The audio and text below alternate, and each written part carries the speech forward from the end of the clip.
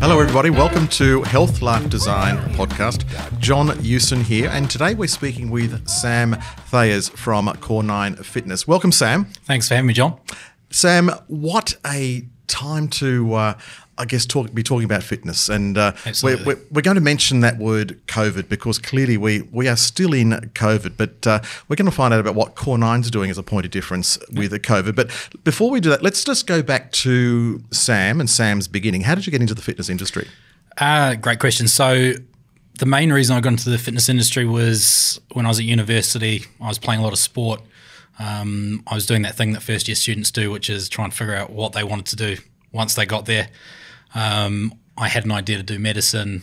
I quickly got massively involved with sport and track and field. And then I figured that I'd much prefer to teach people how to perform, how to train, and look more down the preventative medicine approach rather than being a GP or a specialist or something like that, or a surgeon. So I ended up electing to do sports science, and the rest is history, really. Yeah, fantastic. I love the way you say, what I will do when I grow up. I still don't know what I want to do when I grow up because I'm not growing up. I refuse to grow up. But but I love the way you found your direction. And all jokes aside, it's great to hear that you've got that interest and the qualification behind the industry that you're in. It's a highly competitive industry, isn't it? Very much so. Doesn't matter where you go. If you find one gym, there's at least 10, 15, 20 within walking distance. Yes. They're everywhere, and there's many different shapes and sizes. They all proclaim to be able to help everyone with everything. Yes. And that's where the competitive excitement comes in, I guess, is fighting to get your voice heard over other people who are making just as much noise and saying the exact same things that you are. Sure. Now, we often hear that weight loss and I guess health management it's 80% food, 20% exercise. Is that true, or is that just a rumor? I love that. I have never seen an iota of research that says an exact percentage and how they found that out. Food definitely plays a massive part. Yep. You can't get in shape with just exercise alone, and vice versa. You can't get in shape with just food alone. Sure. You need both. Yeah.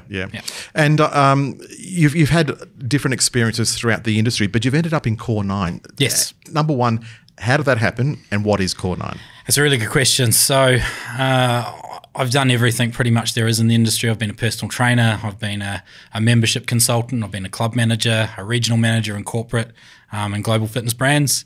And I think I got to a point where I had a little bit of a crossroads in my life, and I was looking for something different. I'd recently left a role at a massive global organization, a really awesome brand, and I just so happened to get invited to an event, and you were there actually, funnily enough. I think I bumped into you at that event, and I met the founders of the brand of Core9, really liked the guys, got to understand a little bit about what they were about, and then I did a sneak visit down to the facility that was close to where I was, and just had a little bit of a pick around and look at what they were actually doing. Yeah. And look, I've done a bit of research. I have visited the gym, so I've got a bit of understanding about it. But what I like about the fact with COVID, yes, you've been able to open quite quickly as opposed to some other organisations. Just tell us a bit of the detail about that. Yeah, I think completely unplanned. We're very lucky that the model of how Core9 runs was perfect for that sort of situation. People train in a specific zone for a period of time, and then they move forward, and there's a period of time where you have a break in between your working rounds, and it enabled us to keep people in lanes, which is how Core9 works. It's a 4-lane, 9-station, 31-minute workout style program. Okay, so it takes 31 minutes to go through, and there are nine stations you work through. You start at the beginning of a lane, and every 3 minutes you move forward to the next part of the lane. So you'll do 3 minutes of work, 30 seconds of rest, 9 times, which will get you 27 minutes of workout with 4 minutes of recovery dispersed through those 9 rounds. Right. And as I understood, but before the podcast, you were telling me that each session or each component of the day has a personal trainer on site. Yeah, so this was one of the reasons why Core9, I fell in love with the brand, was you look at many different types of facilities around the world, and they have things which I call access facilities. You pay money, you're allowed in, and you figure it out on your own. What I loved about Core9 was What you're paying for is accountability, and that is in the form of someone who is on the gym floor with you every time you turn up. They know every member by name. They know your ailments, your challenges, anything they need to make your workout individualized and personal to you. And they're there with you from station 1 all the way through to station 9. Okay, so the 9 stations, what give some examples of some of the exercises? What do they involve? Yeah, good question. So within the 9 stations, the exercises vary day to day. So every day you'll have a different workout. Station 1, typically you'll warm up on a bike, on a spin bike. You'll spend 3 minutes on there, but even every session will be different. You might be doing a hill climb for 3 minutes one day. Another day you might be doing 30 seconds sprinting, 30 seconds relaxing with different levels on the resistance. Station 2, 1 week might be burpees and push-ups. The next week, the next session, it might be lunges and squats. It could be a plank for 3 minutes. Right. It changes every single time so that it gets rid of the boredom and it creates the ability to have variety every time you turn up, so it doesn't feel repetitive. So each day it's a different sequence of exercises. Correct. So there's a basic format that it follows where you'll always begin at the start of the lane. Much like life, you'll progress forward. If you want to be successful, you progress in a forward fashion. Yes. So the members will come into the club. They know where they're starting from. So there's no confusion or nervousness about, I don't want to look foolish. I know where to start. And then as they go through, they will step forward 1 station at a time, and everything's displayed on a TV screen next to them so they can see what the exercise is as a visual cue, a video and a written description, as well as the trainer there to help them. Right. Now with, I keep referring back to COVID because it is the current time, and it's something that's not going to go away quickly, but it's how we now move forward with it. Yeah. We've all heard about the COVID kilos, etc. But one of the things that I heard you talking about as well, and I'll go back to the fact is that it's not just about the COVID, it's about the mental health and the benefit that exercise can give to our mental stability. Yeah. 100%. And there were things that we saw when people weren't allowed to go out to restaurants, go and sit at a cafe and socialise, that it became very, very difficult for them. If you're not allowed to go to the gym with your friends, you can't communicate and create relationships and create that human contact that we all need. Yeah. And as a result, it created a lack of activity. A lot of people started well, but after a few weeks, you quickly realise it's not the bricks and mortar you're paying for at a gym. It's that personal touch and that person asking you to push harder. Haven't seen you in a few days. Where have you been? Hey, great to see you today. When are you next in? Yes. So that's what they need. They need the relationship. I love the way you've just normalised my behaviour. I thought I was a bit weird, right? A bit out there, but I must say the first 3 weeks I coped with the whole thing, but I started to go absolute nuts. I'm a group person. I need people. I need the energy of people around me, and I tried the single exercise route, but it's certainly not my style. It was very, very hard, and I think what made it easy at the start was there was nothing else to do. If you wanted to leave the house, what were you going to do? Go for a walk, I guess, because you couldn't go to a cafe or anything. Yes. So it was easy at the start, but it quickly became mundane and monotonous to hold yourself accountable. Yes. And I think that's why potentially post-COVID we're starting to see some new attitudes towards not only fitness, but the type of fitness service that people want. Yeah, and that's what you've expressed to me about what Core9 is about. Hence is why you're here today, because we share the same values, and it certainly fits with my brand as well. So thank you. I appreciate it. In regard to, if you've had different experiences across various platforms within the industry, as you mentioned, but if you had to explain in a snapshot very quickly Core9's unique point of difference, what would you say that was? I think if you asked all the people involved with Core9, you might get a slightly different answer. I think for me, my answer would be to be successful in fitness, traditionally, it's required a lot of money because you need a trainer, you need a program written, you need help with nutrition, you need consistent measuring and weigh-ins. And, you'll struggle to pay less than $70 for half an hour with a personal trainer, plus your membership at a traditional facility. Sure. Probably the biggest point of difference for me, well, there's two. The first one is you pay, let's say, $49 a week, and you get all of that. You can have a trainer 6 days a week. You can get help and guidance on your food. You can get constant measuring. The person knows your name when you walk in the front door, which makes a big difference. And probably the second part is it's pretty common knowledge in the industry that group style training is the most successful because it encourages people to stick to it because of the social aspect and the group atmosphere. But one of the limitations is if your favorite class is at 7 a.m. and everyone's booked it, or you have something because of your child commitments or family commitments or something, you can't go. the second part of what makes Core9 great and what gravitated me towards it was you don't have to turn up at a specific time. You get here when you want.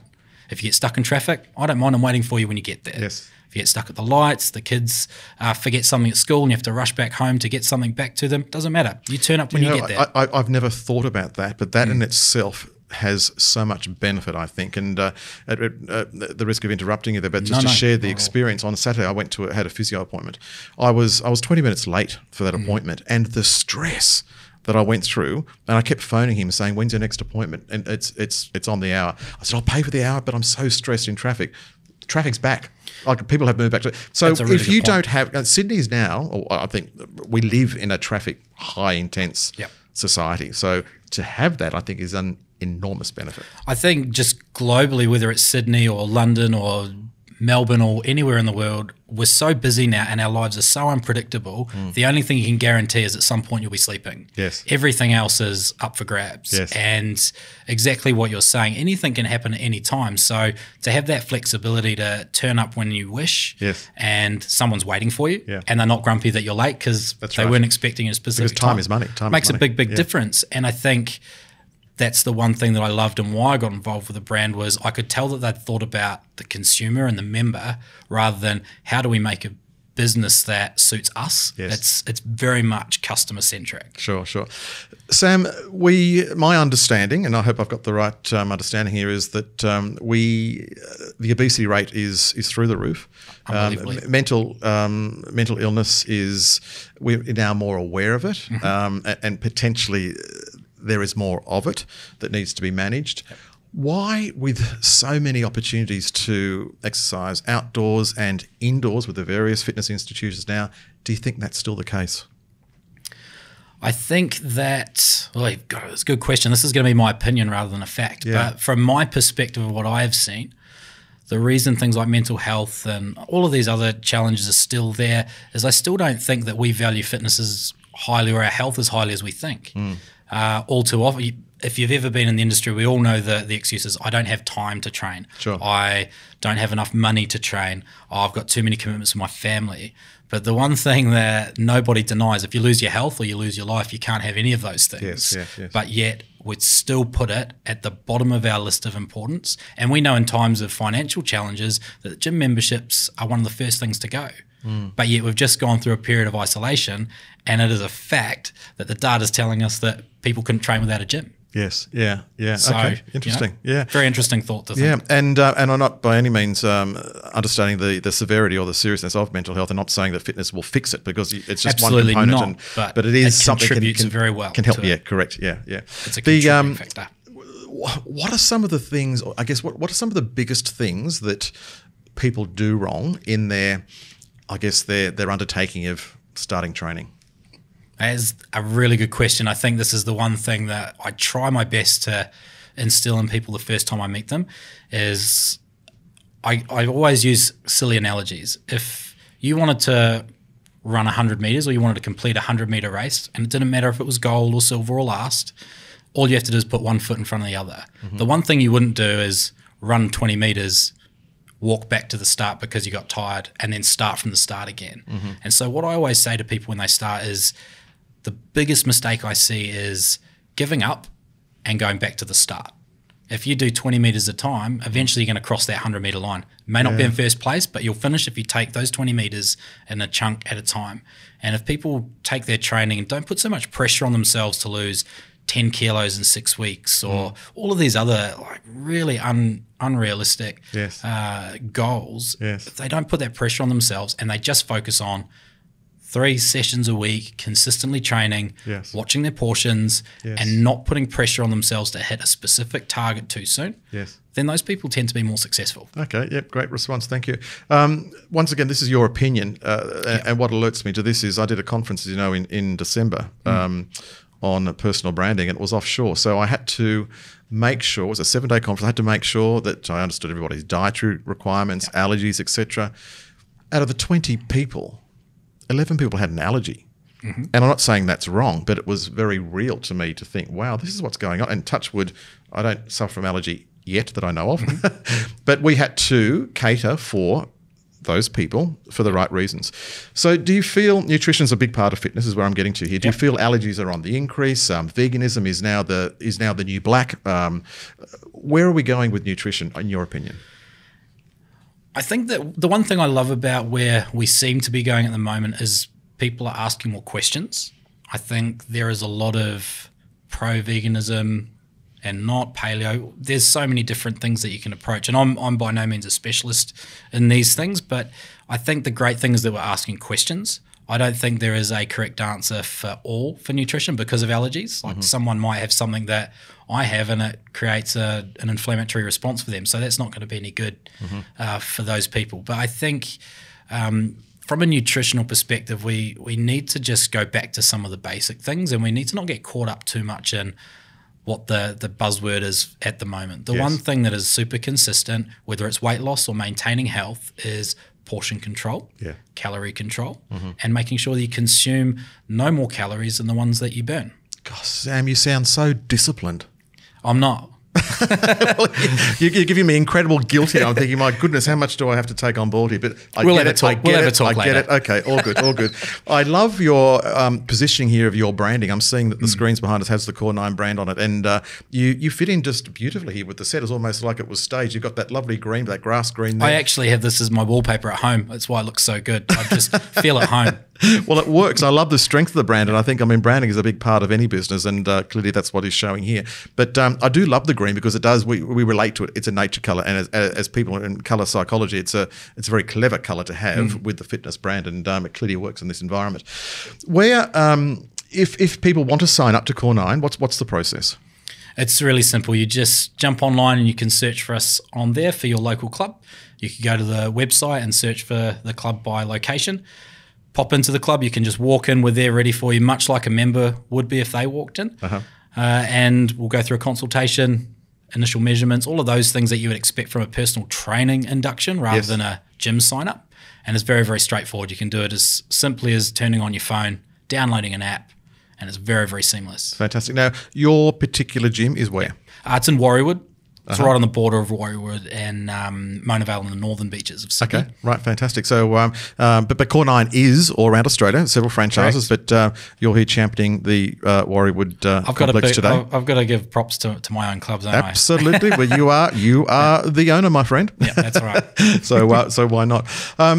Let's hope that this is now we keep going in that direction, because I'd hate to think we have to step back and go back into isolation, etc. But I guess if anybody does want to know more about Core9, contact you on the website being?